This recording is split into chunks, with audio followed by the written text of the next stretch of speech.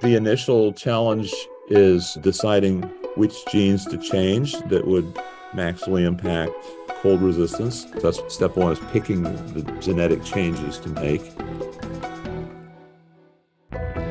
Welcome to the Best New Ideas in Money, a podcast from MarketWatch. I'm Stephanie Kelton. I'm an economist and a professor of economics and public policy at Stony Brook University. And I'm James Rogers, a financial columnist at MarketWatch. Each week, we explore innovations in economics, finance, technology, and policy that rethink the way we live, work, spend, save, and invest. Stephanie, do you remember the first time you saw the movie Jurassic Park? I remember seeing it for sure. I don't remember exactly where I was, but I don't think I'll ever forget that movie. Yeah, for me it was quite a long time ago. And this summer is actually the 30th anniversary of that blockbuster film. There it is. Welcome to Jurassic Park. We've made living biological... In case you need a refresher, in the movie Jurassic Park is an actual park, a theme park on an island. The main attraction? Dinosaurs, which have been cloned.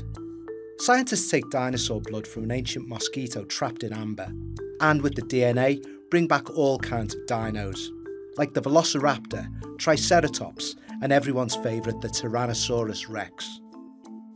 30 years after the film's release, we don't have any dinosaurs roaming the earth, but one thing's for certain. Major advances have been made in what it takes to edit DNA in all kinds of species.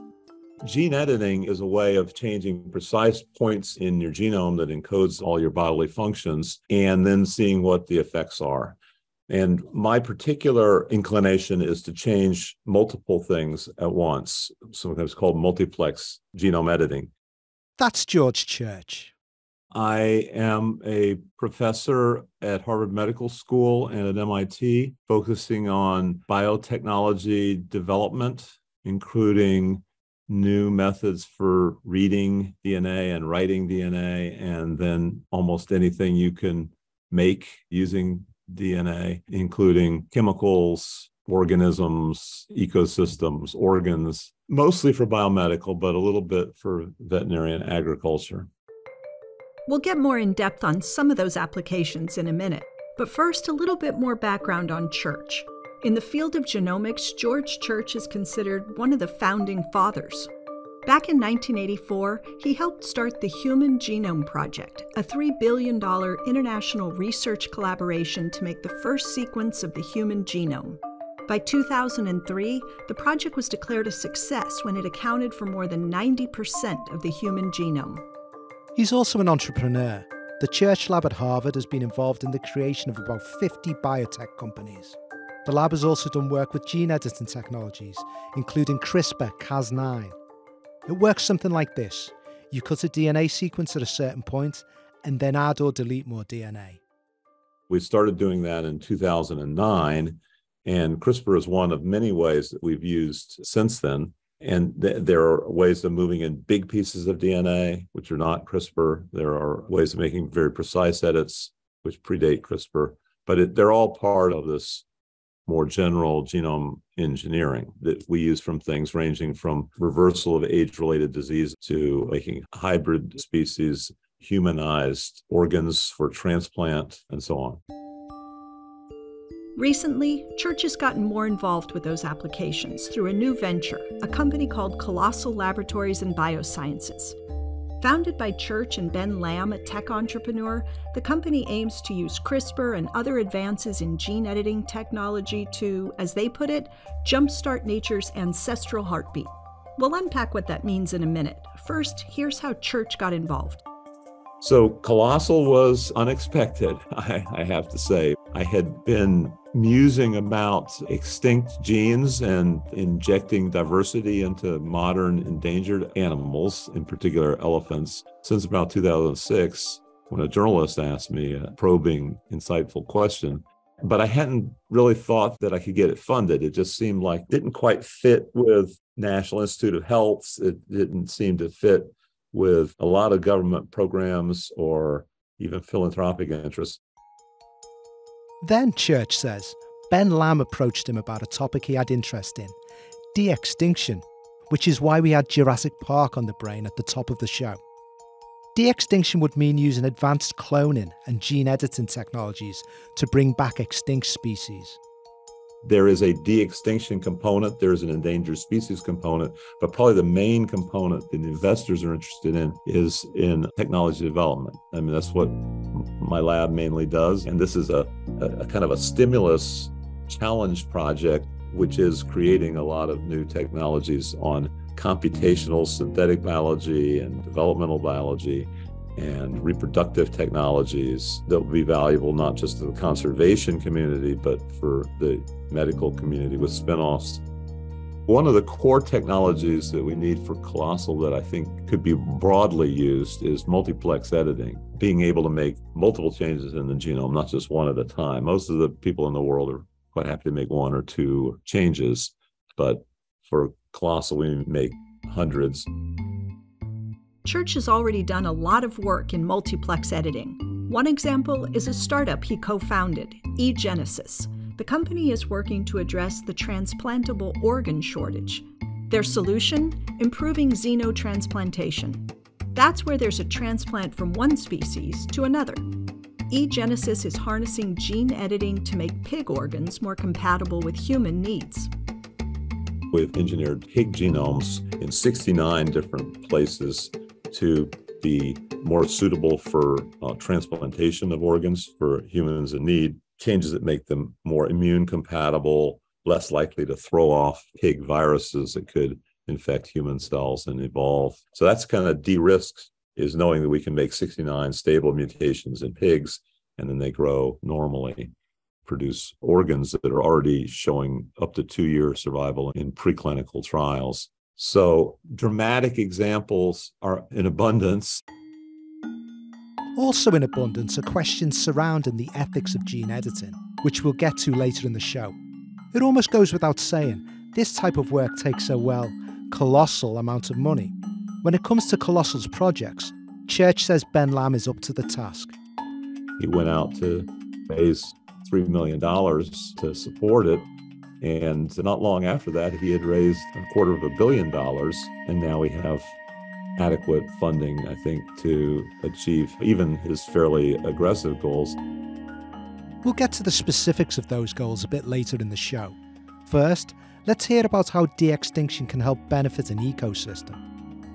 There have been thousands of so-called rewilding that illustrate how important it is when species disappear and reappear. Thousands of successful rewilding, most of them fairly recent within the last decade or so. Probably the most famous and well-established ones is the restoring wolves to Yellowstone Park after 70 years being missing. By the end of the 1920s, gray wolves had been hunted to the point of eradication in Yellowstone National Park. In 1995, biologists in Yellowstone brought 8 Canadian wolves to the park. What happened is the various herbivores like deer were attacking the trees like willows so much that they didn't grow to beyond little shrubs. And then the restoring of the wolves didn't really greatly decrease the deer population. It got them away from the willows, and the willows grew to full size. The beavers could now use them, and beavers started doing their thing. They changed the aquatic landscape of the park, restoring all kinds of species that had been missing, fish and waterfowl. And so that's how one species missing decreased the diversity and the vitality of the park, and then restoring it restored it.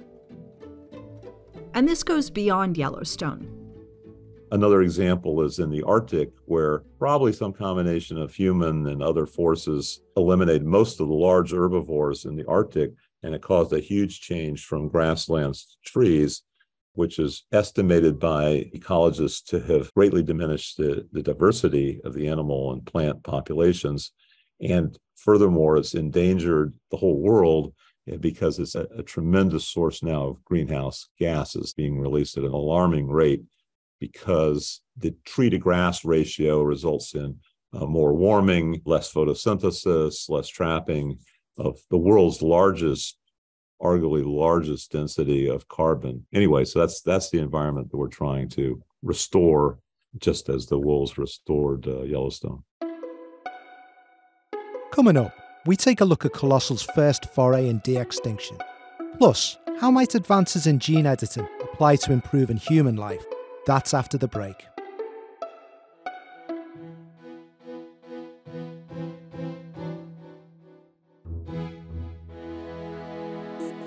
Welcome back to the best new ideas in money. Before the break, we learned about the work of George Church, a geneticist and professor at Harvard and MIT. He's also a co-founder at Colossal, a new company that wants to use gene editing technologies to potentially bring back extinct species. Colossal's launch project is a big one. Here's how they put it, bold and all caps on their website. Bringing back the woolly mammoth within the next 5 years. Now, suffice it to say, Stephanie, neither of us are scientists, so we wanted to run that characterization by George Church. So we're not technically bringing back the woolly mammoth initially. We're not saying we couldn't do it. We're just saying that we're starting with a proxy, which is a cold-resistant elephant, which would help restore the grass-to-tree ratio, which was initially there, and restore the species, analogous to what I was saying with the wolves in Yellowstone. This doesn't require an exact copy of the mammoth. In fact, we think we could improve on both the modern elephant and the ancient mammoths in the sense that they might need natural protection from poachers in the form of reduced tusk size, which tends to discourage poachers. They do need resistance from a killer virus called EEHV. It's killing about 25% of the newborns at time of weaning. So those are two examples of things which would not necessarily be present in ancient or modern species. So we're not limited to any particular herd, so we can gather diversity from all over the world, going back 2 million years is sort of the oldest DNA we can get. So then the goal is to bring back the first engineered elephant calf in 6 years. I won't necessarily have all the traits that we want, but it will be a breakthrough, just like the heavily engineered 69 mutations in pigs. Okay, so not exactly the woolly mammoth, but making a cold-resistant elephant isn't without its share of hurdles either. I would say the initial challenge is deciding which genes to change that would maximally impact cold resistance. And to get to that point, we and the whole community has sequenced dozens, maybe 50 or more modern elephants and ancient elephants, mammoths, and compared those computationally. So that's step one, is picking the genetic changes to make. Step two is we need ways of testing the genetic changes for their impact and potential unintended consequences, some of which we might be able to do in simpler species, some of which we can do during fetal development. The third challenge, Church says, is somewhat optional. The first milestone in the project is to make an engineered animal in 6 years. That can be done with nuclear transfer and surrogate development of the engineered calf, similar to what has already been done in pigs. Church says an alternative that could allow for more tests would be having extrauterine development of embryos. That's routine in almost all species, all of vertebrates, except for mammals. And in mammals, there's been a lot of breakthroughs recently due to development from in vitro fertilization forward and from preemies backwards. Both of those are kind of human needs, but they have implication for being able to do this in a veterinary setting as well. But it's not just the challenges ahead that the Colossal team has to consider. When it comes to de-extinction, some have raised ethical questions about early species suffering and dying in the initial stages of technology, or about an engineered animal's ability to survive in the wild. We asked Church how he responds to those concerns. Well, I raised a lot of those concerns myself, as I do for all the technologies that we develop in our lab. Try to recruit people to think about unintended consequences way in advance, and I would say this is still way in advance.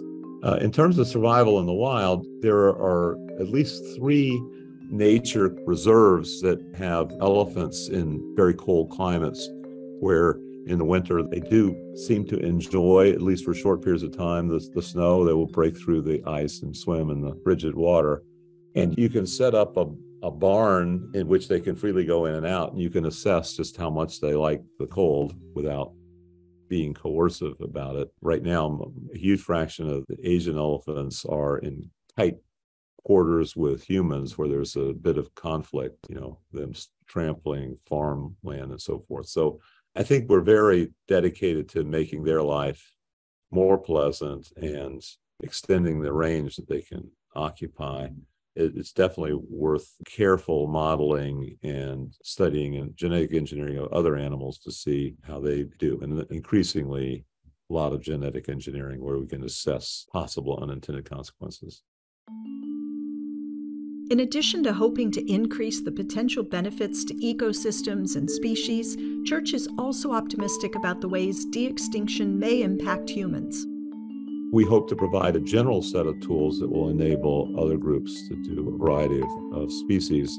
But initially, at least my group is focusing on the ones where they not only restore diversity to an endangered species, but they help restore environments that would be valuable for human needs, like reducing climate change. Throughout his career, there's a through line in Church's work. It's been revolutionary. I asked him, what type of things do you think will be said about this period of research? And what do you think your legacy will be? I think this era will be remembered as an era of exponential technologies. I don't know if there will be the same level of exponentials in the future. Maybe. I've been surrounded, embedded, and contributed to these exponentials in computing and in biotechnology, where sometimes you get a tenfold improvement in 1 year. And a lot of things we work on are kind of basic enabling technologies. So rather than making a particular widget that goes in your carburetor, we're making things that can be used in a whole variety of fields. And so that exponential rate, I think, will probably be the thing that's remembered more than any particular technology. Thanks for listening to the Best New Ideas in Money. You can subscribe to the show wherever you get your podcasts. If you like what you heard, please leave us a rating or review. And if you have ideas for future episodes, drop us a line at bestnewideasinmoney@marketwatch.com. Thanks to George Church. To learn more about new ideas in technology, head to marketwatch.com. I'm Stephanie Kelton. And I'm James Rogers. The Best New Ideas in Money is a podcast from MarketWatch. The producers are Michael McDowell, Meta Ludsoft and Katie Ferguson, who also mixed this episode. Melissa Haggerty is the executive producer. Tim Roston was our newsroom editor on this episode. The Best New Ideas in Money theme was composed by Sam Retzer. Stephanie Kelton is an economist and a professor of economics and public policy at Stony Brook University and not part of the MarketWatch newsroom. We'll be back next week with another new idea.